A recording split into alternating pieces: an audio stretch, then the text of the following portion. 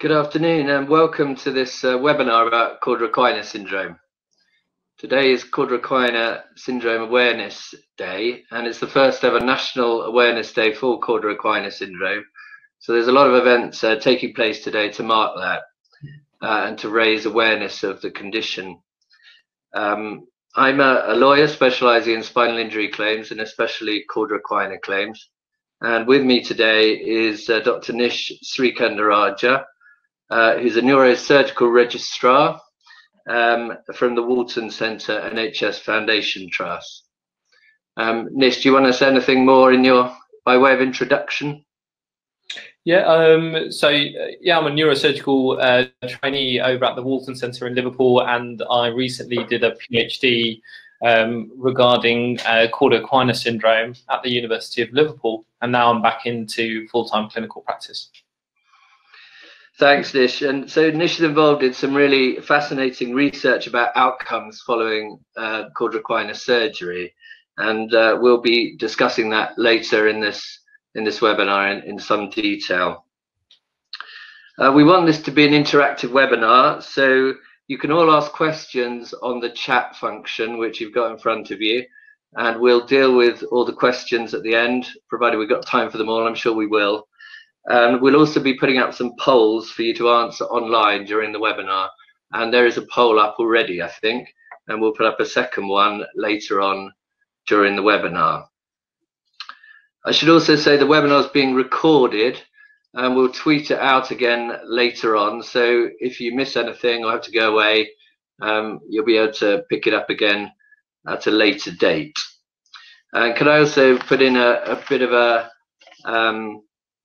an advert for two more webinars that we're doing. So tomorrow, Vicky Main, who is a peer support worker in Wales for CSER, for the Cauda Equina Syndrome Association charity, she's going to be talking about her experience of Cauda Equina syndrome.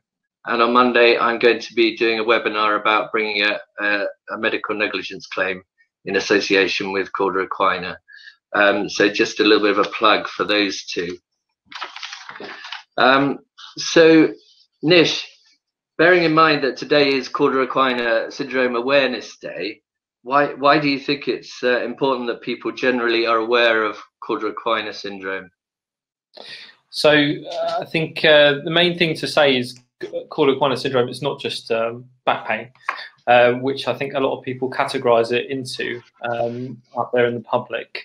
And it's a serious neurological condition that requires emergency management if it is compressive, and it can cause permanent disability and injury, especially within a young working age population, which it commonly occurs in. The other thing I wanted to mention is Cauda Equina syndrome is not just the clinical sort of signs that someone experiences. They need to have the appropriate radiology as well. So therefore, that's why it's so important that they have an MRI scan or appropriate images done in time, so we can see if there's any compression there. And the fact that studies at the moment, what we have shows that timing and diagnosis and management does matter in this condition. So I think those are sort of the key things, but we'll go into other things, obviously. Yeah, of course. And can you explain for everybody, and I'm sure that there are many people here who are very familiar with this, but could you just explain the anatomy behind Cauda Equina syndrome and how it arises? Yeah. So the way I kind of remember it is Cauda Equina is actually Latin. So it's Latin and it means the horse's tail. So if you think about the spinal cord ends at the lower end of your spinal canal, but then there's a bit of your canal right at the bottom end, which is open, and it has this horse's tail of nerve roots coming off of it. And this horse's tail of nerve roots provide the muscle power to your legs, and also the sensation to your legs, in addition to your bladder, bowel, and sexual function. So it's quite important functions.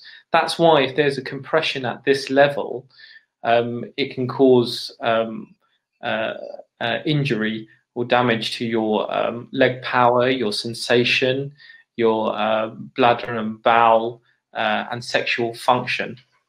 So that's the explanation. Yeah, thanks, Nish.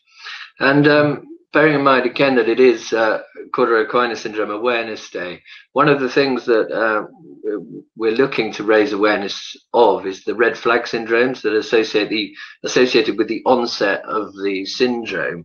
And I wonder if you could just talk through the red flags symptoms a bit for us.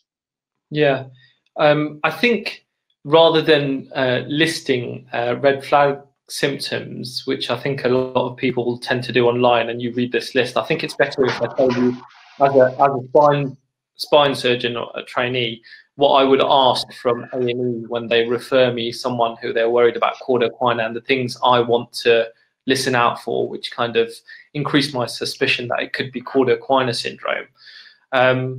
So basically, when they call up, because you need to remember that a lot of people present with lower back pain and leg pain. So just because you have lower back pain and leg pain doesn't mean you have Cauda Equina syndrome. It's a different category. So the things I would ask, first of all, is I would ask, where's the leg pain? Is it one-sided or is it both sides? Now, if it's going down both the legs in a particular fashion, that kind of increases your level of worry. The other thing I would ask for is, do they have any bladder issues, any bowel issues, or any sexual issues which have happened recently? So essentially, I would say, for example, with the urinary issues, are they finding that you're having a change in your bladder over the past, 2-3 days, which has happened acutely? Or is there any numbness in your genital area, what we call saddle anesthesia? Or have you noticed any numbness, such as when you wipe downstairs, that you can't really feel it? And I would also want to know about the other things, any bowel issues and problems with having an erection or vaginal dryness, which has happened recently. And the thing which alerts me is if these things happen and have happened over the past few days, especially if it's within the past 48 hours, as opposed to people who have just lower back pain and leg pain, which could have happened for a long time. So those are the kind of red flag things I have. And when assessing the other things which are a bit more medical is, for example, if they put a catheter in you in A&E, whether you can feel that catheter when they tug it. Because if you can't feel it, there's a higher suspicion that you've lost your sensation to that important bladder area. And when they test you in your on your backside, the test which I want to hear is that they've tested the sensation around your anal area, and if that's reduced or altered, that again increases the suspicion that it could be something compressing on your Cauda Equina nerve roots, and it would make me want to ask for an MRI scan. Yeah. So I hope that. Yeah, absolutely. And you'd hope, wouldn't you, that in the medical profession, obviously that's pretty well known, although sometimes not as much as it should be. But in the general public, do you think there is a real lack of awareness of those symptoms being significant? Yeah, that's the issue, I think, because Cauda Equina is classed as a rare syndrome, and when I mean rare, it's quoted in the literature. I do think the rates are higher. It's quoted as 1 per 100,000 of population. So if you take the population of the UK, we have about 70 million people roughly, and per year, on average, there's about 1,000 operations for Cauda Equina syndrome.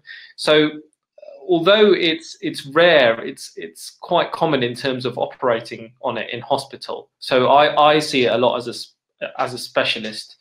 But obviously, your public or your GP primary care provider probably will only see 1 or 2 in his lifetime of his practice. And as a public, they're not as aware of it, as opposed to obviously a heart attack or a stroke. So this is the thing. The other thing during my research, I found that patients found it quite frustrating when speaking to their, workplaces, because sometimes, I'm not saying all workplaces, but some workplaces obviously categorize this as a back pain issue and don't really get it. So, yeah. Okay. And then just in terms of some of the outcomes of Cauda Equina syndrome, can you just talk through that and also talk about how prompt or timely surgery can help to avoid those outcomes or improve them? Yeah. So there's different outcomes from Cauda Equina syndrome. Okay. So essentially, if you don't have very severe symptoms and say, you know, you're managed appropriately and everything happens accordingly, then there's a high chance that everything could be normal afterwards. Your outcome could be normal. Okay. And we see that in quite a few cases. Okay. In some other cases, you find that people will have some residual issues. So they have some issues with their leg power, with their sensation, or their bowel or bladder issues are kind of low level, but they're still able to sort of continue with their daily activities and their quality of life is maintained.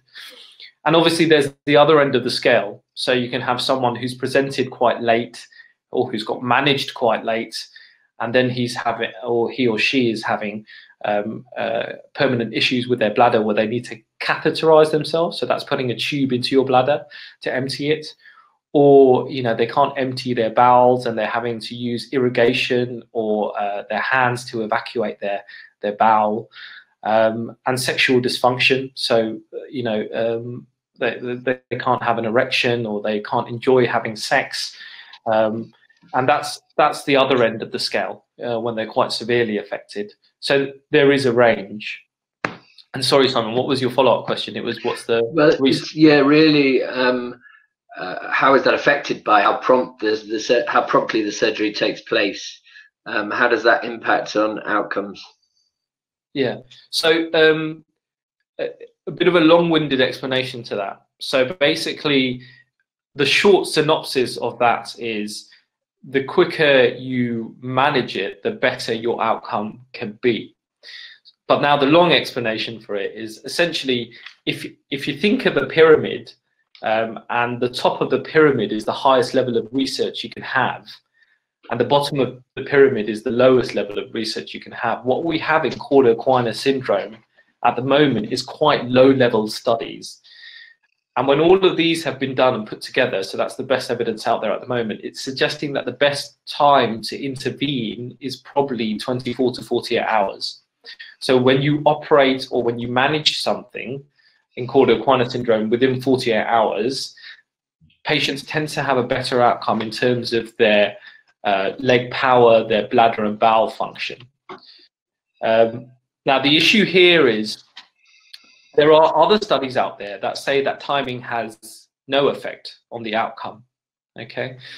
And obviously, people have been researching different things and then pooling all the data together. So the data is really not the best quality out there. But with the best evidence out there at the moment, it suggests that operating within 48 hours of when you have these bowel, bladder issues, sexual issues, this numbness, as well as the back pain and leg pain, makes a difference to your outcome. Thank you. And Nish, what's the importance of MRI scanning in the diagnosis and treatment of Cauda Equina syndrome? Yeah, I think herein lies the major issue. I think it's critical. So the issue we have nationally, and I think this is across most developed countries, is that the access to the MRI scanner is available in every hospital, but out of hours, it tends to be only available in tertiary centres, very specialised centres. And so if you are a query Cauda Equina case over the weekend or after 5, for instance, they have to discuss it, the A&E department or the GP has to discuss it with the tertiary centre. Then the tertiary centre has to make a decision on it that they want to transfer you. Then they transfer you over, you know, waiting for an ambulance if you're in another hospital or other delays. And then by the time you come over to the tertiary centre, that team may be busy with other emergencies. And by the time they see you and make a decision and then speak to the local radiologist, that all takes time. So by the time all of that happens, you're hours and hours into it before you can even potentially get an MRI scan. So the issue, I don't think it's, again, with a lot of issues in medicine, it's not a problem with one individual who didn't treat you. I think it's a Swiss cheese model where the institution and the framework isn't up for it. So I feel there needs to be more availability for people to have their MRI scanned locally. And that means increasing the number of radiographers who work out of hours and providing that as a national structure, so that your MRI scan, you don't need to come to a tertiary centre, you can get it done locally. And an MRI scan is very important because it diagnoses cases of Cauda Equina where there's a compression, which is most cases, where there's a compression on the Cauda Equina, and in most cases that tends to be a herniated disc. And with that kind of an issue, we can resolve that through an operation if it's big enough and it's pressing on the Cauda Equina. So that's why it's critical, because the issue is reversible then. Yeah. Okay. And in terms of those kind of reforms that you think are needed in terms of availability of MRI, is that something that you think is achievable in the short or medium term, or how achievable is that, you think? Yeah. Now this is when it gets a bit political. So the issue with Cauda Equina syndrome is it's rare as a condition. It's not like a heart attack where much more people are getting it, or it's not like cancer, which has a big emotional attachment to it that you can drive funding from government or other sources. So the issue to get the necessary national infrastructure you want, you have to prove it with a good study, and you have to prove it to a number of people. And hence why I'll talk about my research, hence why it's a long-term approach. So you have to show that by operating within a certain amount of time with good level of evidence, it creates definite good effect, and having better services can lead to that. And then by doing it in a smaller area, then you say, well, we need to employ this strategy in a bigger area across the country. And then only will you start getting the funding. But it's not a simple case of where you can go and say, please, can we have more money? Because a couple of people agree on this. Yeah. Okay. And so I think it's time probably that we came on to your core outcome study that you're involved in. So I know that there have been studies done already in terms of outcomes, but you've talked already a bit about the limitations of those studies. So how does the core outcome study that you're involved in differ from the studies done in the past, and how will it affect things going forward, do you think? Yeah. So to keep this short, so essentially the issue with research in general, but especially Cauda Equina research, is say one academic in America will say, well, I think leg pain is really important for Cauda Equina people, so let's just do a paper on leg pain and back pain. And then another researcher from the UK might say, well, no, I think bladder is the most important to them. Forget the rest. That's the one we need to target. Let's do a study on bladder. And they've done this for the past 20, 30 years. And what they do is when you're looking at different outcomes and you're using different ways to measure it, and then you try and pool all this data together, you can't. It's like comparing apples and pears, essentially. You can't put them together and then say, well, this is the best evidence that we should do it within this time or not. And that's what they tend to be doing in the literature at the moment. So the way to circumvent it is we're doing something called developing a core outcome set, which we've done. And it's been done in many other disease areas. So what you do is you try and define what the most important outcomes are for a disease area with everybody who's important in it, such as the patients and the healthcare professionals. So we did this through an international consensus. We did it through different research methods and brought people in internationally. And that's what my research was based on over 3 years. And we published the results of that, which have decided there's 16 outcomes with Cauda Equina people, patients feel that these are the most important areas that we should research on the future. Now, there's another PhD student looking at how best to measure each of those outcomes. So if you can imagine it, if we know which ones are the most important and then how best to measure them, then we can ask for funding to try and run a proper solid study on what the outcomes are, which can then be agreed by the international community. And by doing that, then we can start putting out proper guidelines and getting proper funding for this condition. But as you can imagine, these kind of things, so in other disease areas, have taken 10 to 15 years to come to fruition from the beginning. So it takes a long time. It's not a short-term fix. Yeah. And what's quite interesting, Nish, because at the moment we've got this poll up of what outcome after an intervention for CS do you feel is the most important, and we've got 80% saying quality of life. And I was looking at your study earlier, and I did see that in relation to the 16 outcomes that you talk about, it's very much not just the focus on bladder dysfunction and clinical outcomes, but much more, or at least equally, on impact on life. And so of those 16 outcomes, are very many of those about life impact? Is that right? Yeah. So out of the 16 outcomes, 1, 2, 3, 4, 5, 6 of the outcomes are about quality of life. And the issue is, if you look back on the literature, they've mainly focused on pain and bladder and bowel outcome as the most important for Cauda Equina patients. And actually speaking them to Cauda Equina patients through interviews and doing this whole consensus, quality of life was a major thing for them. And they said that's been completely ignored.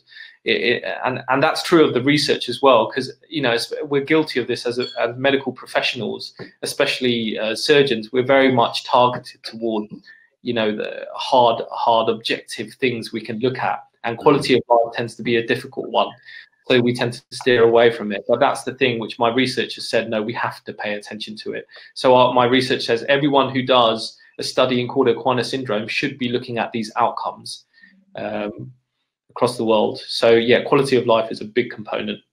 And is that easy to measure in terms of the studies? Are there problems with measuring it, or how is it done? Yeah, it tends to be quite subjective. So in research, people like to have things objective, as in binary, it's one or the other. So to make that happen, there needs to be a good tool to assess it with.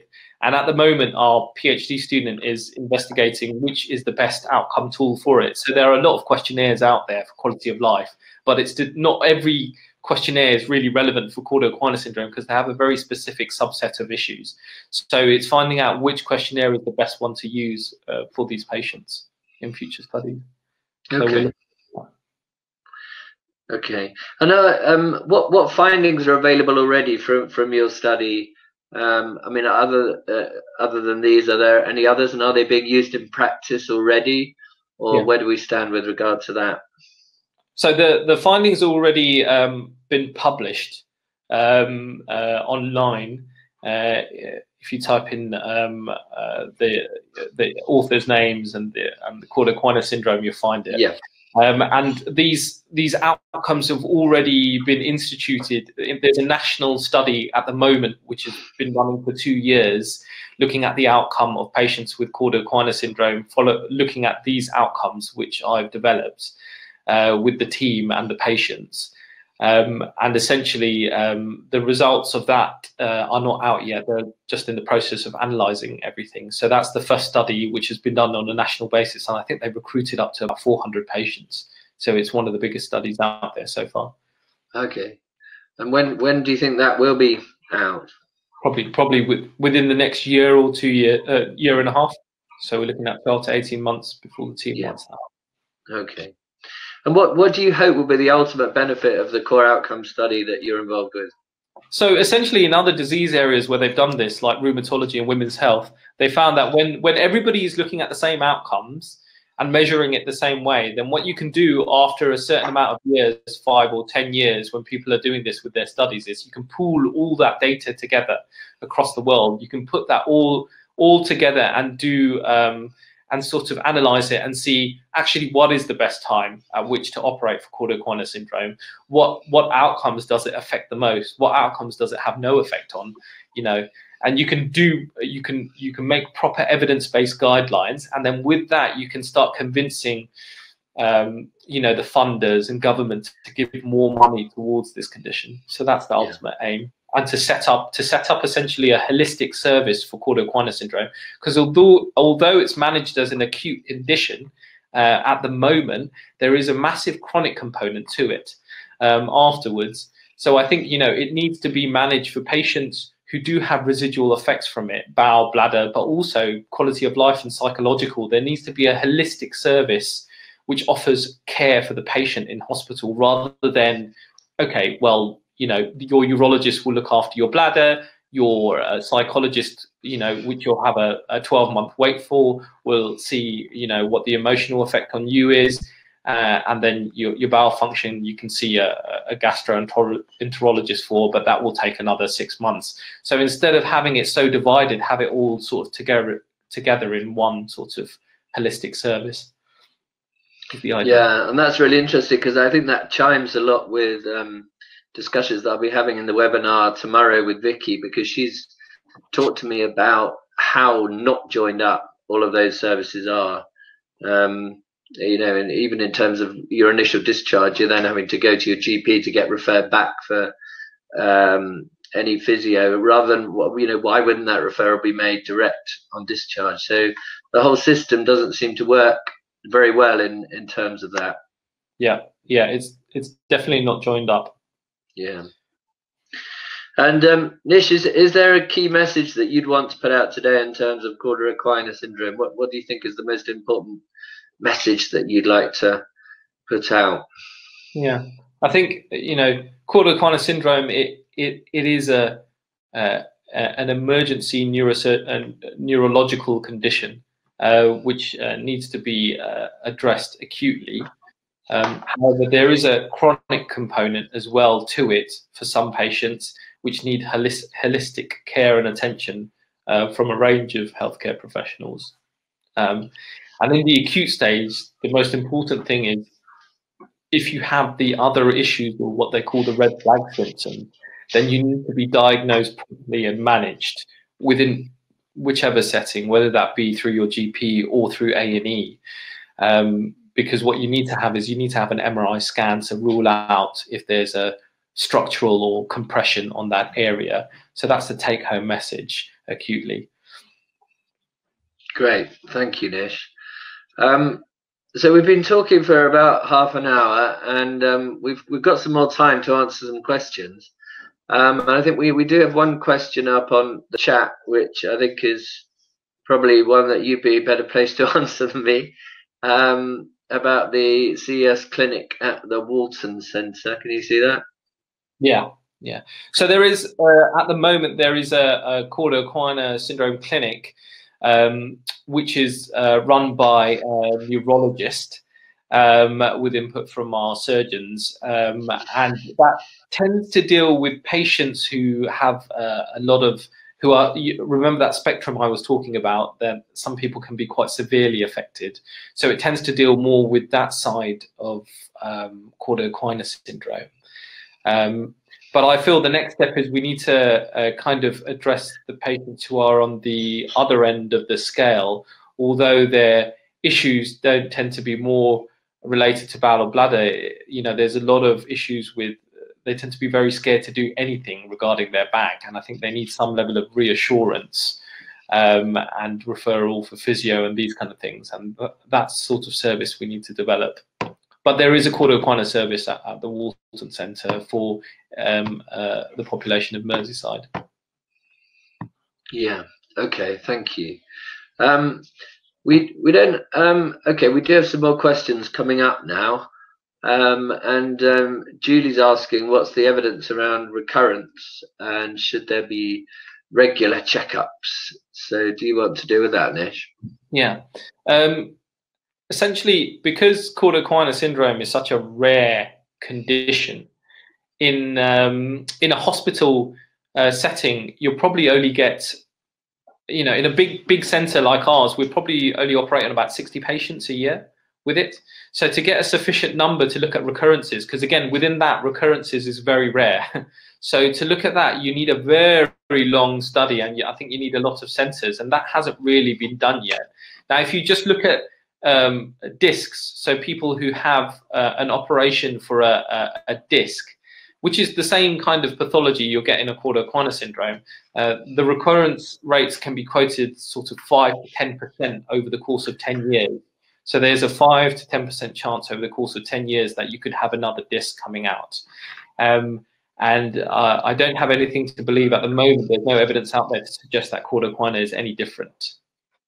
And in terms of regular checkups, so the issue is, even if you get a recurrence, doesn't mean that we'll necessarily go in and operate. So even if there is a recurrence, it has to be clinically evident.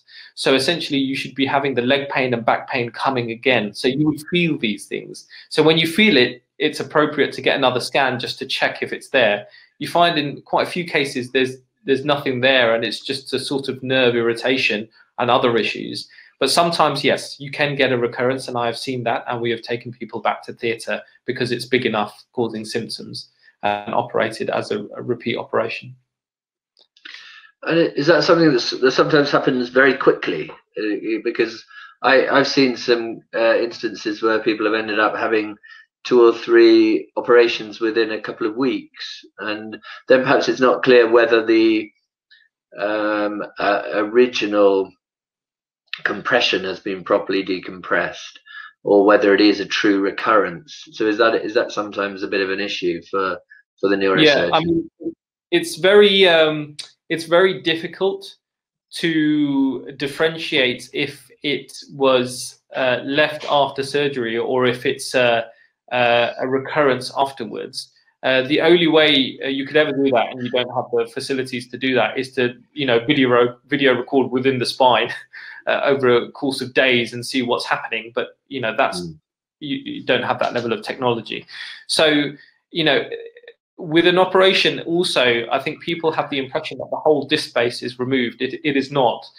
Generally, what happens is you remove the disc, which is compressing on the nerve root and the spinal cord. You don't try and remove the whole disc out of that area. So obviously, there is a tendency that you could get a recurrence coming from the disc, but it's hard to say. So you go with the clinical symptoms, and obviously you scan appropriately if that happens. To see. Yeah, that's helpful, and I see Julie said thanks. So I think you've answered her question. We got another question from Sadiq now, who is saying he'd like a reference on the study, but then has also gone on to say, is there any age or gender components to Cauda Equina syndrome from your experience in terms of recovery and presentation? Yeah, I'll ask the second part of that question before the first. So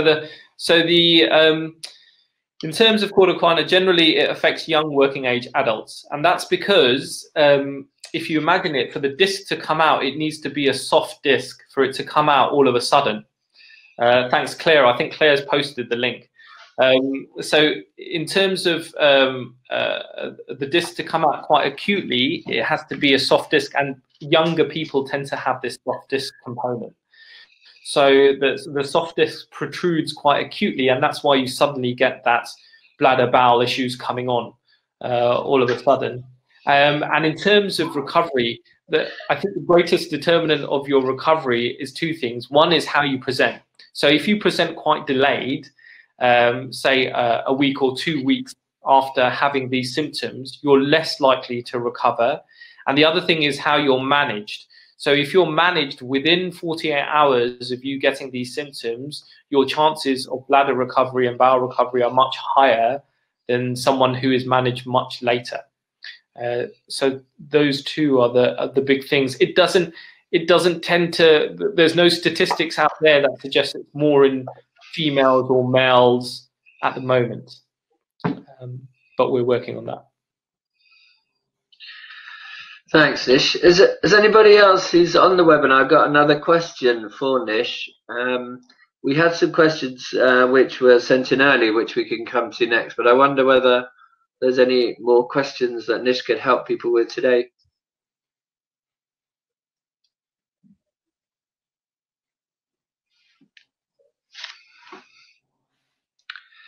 But it doesn't look like it for the time being, Nish. So we did have some questions that were sent through in advance, and they're quite well, they're really related to symptoms that people are having, perhaps more than being general questions.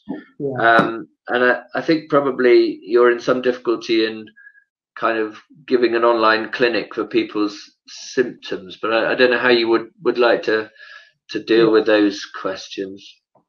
I think the main thing to take away from this is, if you have any of those acute red flag issues that I was talking about, you need to present yourself to either your GP or your A&E and mention you have these issues. In terms of chronic management, so after the intervention, if you have issues regarding, you have pain, you still have bladder issues, and you want it investigated further, and you don't know if it's related to Cauda Equina, I think you need to be assessed properly. You need to have the appropriate scans done and the appropriate investigations with a specific healthcare person, whether it's a GP or a spinal surgeon. Rather than, I think, me answering, giving an answer online is not going to be the best way forward for that, for individual sorts of issues. Yeah. In relation to the question about being hot all the time, can you give a just sort of generic answer to that, or is that something that's? Yeah, that's not documented anywhere to be from Cauda Equina syndrome. But the issue with Cauda Equina syndrome is remember, it's nerves that supply the lower limbs and your back, and the type of pain you can get sometimes from it is neuropathic pain from the nerves. So that pain tends to be quite classically burning, sort of dull, and sometimes it can be sort of electric shock-like pain as well. So it's very nervy pain.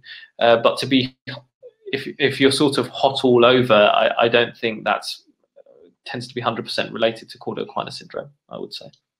Okay, and from my point of view, in answer to a couple of the questions that have been sent in, I'm not quite clear whether maybe they would be better served by legal advice. So if that is something that you would be interested in, then I'm doing a webinar on Monday about bringing a claim for Cauda Equina. So if you'd like to attend that, or just send me an email or contact me direct, then I could very happy to talk to you about whether there might be some possible claim available, because I think a couple of the questions sort of hint at that, but it's not entirely clear. So I'll be very happy to help if that's needed. And we got another question now, Nish, from Lizzie, about how frequently people find their bowel and bladder symptoms worsen after discharge. So I don't know if you could give an answer to that. Yeah, so probably two answers, Lizzie. The first one is I don't think there's enough research out there to answer that question at the moment. Nobody's specifically looked at that. And secondly, I feel in terms of bowel and bladder issues, it's very difficult to, it's usually whatever outcome you have straight after the operation, if something gets worse after that, it doesn't tend to be from the surgery or from the condition, from the actual operation or condition itself. It can be due to other issues, which I think need investigating. But definitely, for example, if your leg pain or back pain or these kind of things return, then you might need a repeat scan to make sure you don't have a recurrence. But it's not often that we hear that bowel and bladder is improved after the intervention and then it gets worse much later. That's quite rare. Once it's improved, it tends to be improved. But it can take 6 months to a year for neurological issues to improve after intervention. Okay, brilliant. And then we've got another question from Stephanie, and this is an interesting one because it's to do with kind of long-term outcomes. So do you want to try and give an answer to that, Nish? Yeah, again, it's a similar thing. Stephanie, the issue with the research is everybody looks at outcomes up to about 6 months, 3 months, 1 year, and then they drop it because it's a quick satisfaction. Then you get your data and you can put out the paper. And the issue is nobody really goes up to the 2-year mark or beyond. We're trying to do that now to see, and I think there is some level of recovery. Now, the quoted figure, and this is not for Cauda Equina syndrome, this is just generally for neurological issues, you say your best chance of recovery, you probably realize within 6-12 months, people say. But then nobody has really documented within Cauda Equina if you can start having recovery after the 2-year mark. I would say it's the longer it takes, the less likely it is to happen as a rule of thumb for neurological issues. But I have to be honest and say nobody has really done the studies to answer that question. What about in terms of, sorry, Nish, I'm not sure if you answered that, but in terms of the nerve regeneration point, is that a specific point that, in addition to your general answer? Yeah, so the nerve regeneration. So that's what I meant. Sorry, maybe I wasn't clear. So generally, with neurological issues, if you have a spinal cord injury, for example, which Cauda Equina is not, it's below the spinal cord. So, but if you have a spinal cord injury, then they would say your best chance of recovery is within 6 to 12 months, and that could be due to nerve regeneration. Now, you also got to remember with nerve regeneration, you can have issues with it as well. So, for example, people might start complaining that their pain is much worse, and then you do a scan and you say, well, there's nothing really there which is pressing on your spine. But what happens is sometimes your nerves can regenerate in an erratic way and cause you to have a heightened sensation of pain, abnormal sensations, or very innocuous stimuli can cause you to have very bad pain, and that's because of abnormal nerve regeneration. So you can have normal as well as abnormal nerve regeneration, but the best chance for recovery is, I would say, about 6 to 12 months. But as a premise that the evidence isn't out there for all of that. Okay, that's really helpful. Are there any more questions? Can't see any more coming up on the chat. But if there are any more, we're very happy to go on for a bit.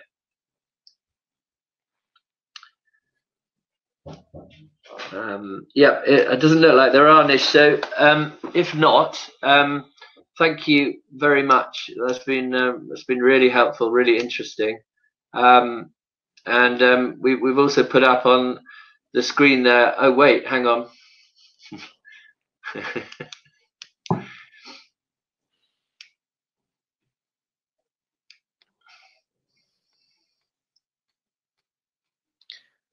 We're just reading the question.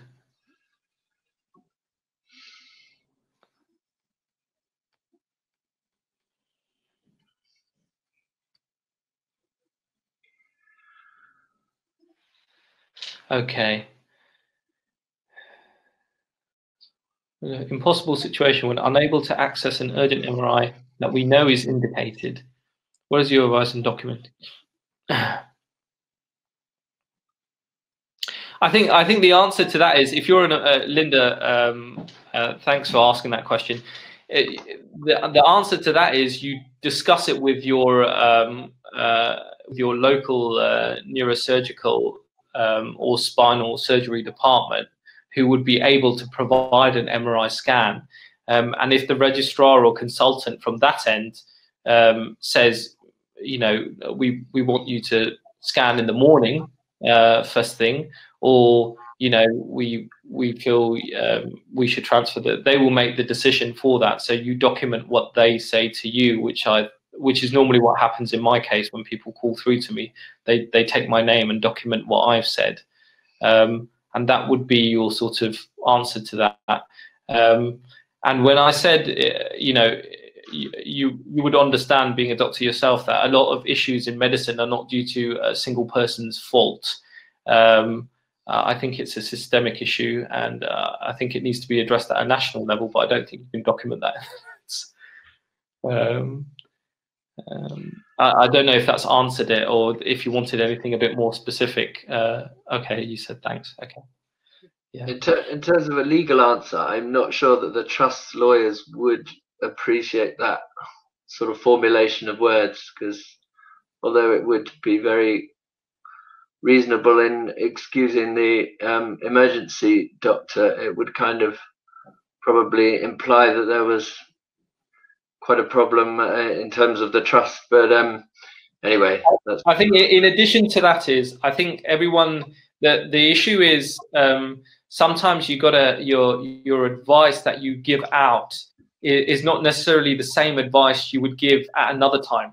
So that's why people tend to think that as a specialist, when you're giving out advice, it kind of, which way is the wind blowing, because they can't figure out when you give a specific type of advice. For example, if someone calls at sort of 4 a.m. And they're very far away, I know by the time they're transferred or arrange an ambulance, from a very long distance to come over to the Walton Centre, say at 5 a.m., they're probably quicker off getting a scan first thing in the morning at 8 a.m. locally, rather than transferring over to us, getting all of that arranged, being reviewed by the doctor locally, and then when they get a scan, it's many hours later. It might be easier just to keep the patient in the local hospital and get a scan first thing at 8 a.m. when they start their MRI scanners.